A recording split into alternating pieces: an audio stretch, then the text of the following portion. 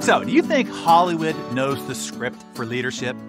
Think your favorite TV boss is the epitome of managerial prowess? Well, grab your popcorn and nestle in. We're about to separate fact from cinematic fiction.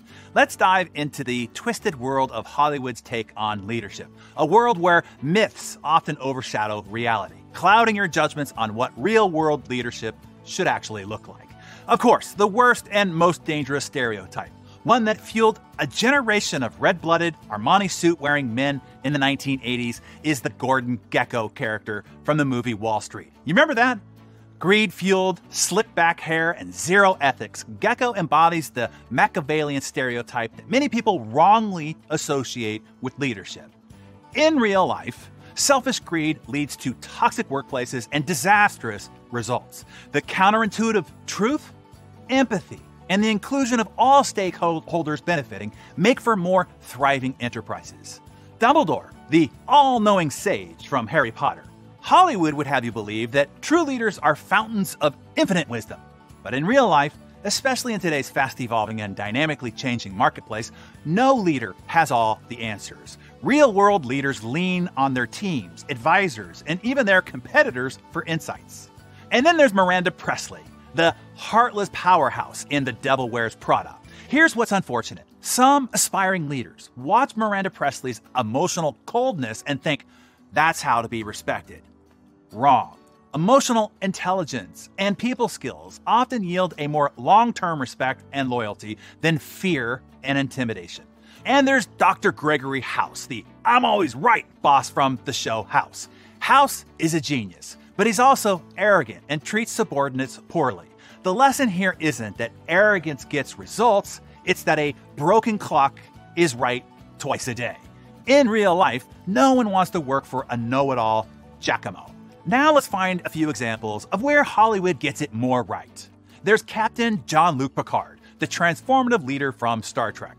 Jean-Luc's leadership style is one of diplomacy, moral integrity, and intellectual rigor. He's not just issuing directives, he's empowering his crew to be better. This is a leadership style supported by research and real-world success.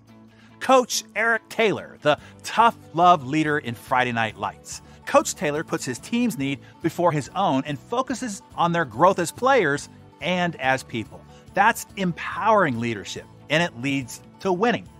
President Josiah Bartlet, the Democratic leader in the West Wing.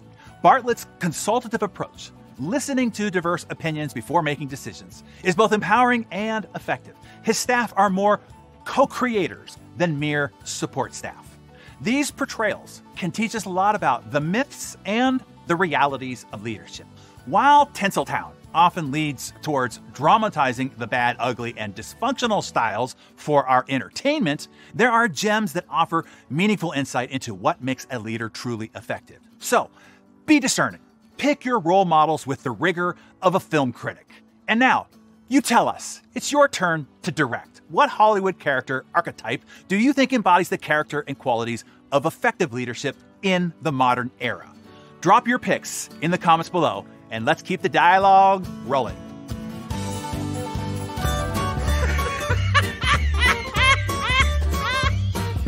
Happy Friday, everyone. My friend Rob recently joined a support group for people who peaked in high school. I asked, what's the group called? He said, CrossFit. My niece Sabrina asked, why do you have a step ladder? I said, because my real ladder left when I was just a baby. Aww. Brad wants to create a tequila called Occasionally. So if a doctor ever asks if Brad drinks, he can say, only occasionally. A man is on a date and the woman asks him, what do you do for a living? He says, I work with troubled and challenged kids. She says, aw, you're a saint. Where do you work? He replies, at the White House. Brenda read the news headline, humans eat more bananas than monkeys. She looked at her husband, Chris, and said, well, that makes sense. I can't remember the last time I ate a monkey. Have a great weekend, everybody. See you on the flip side.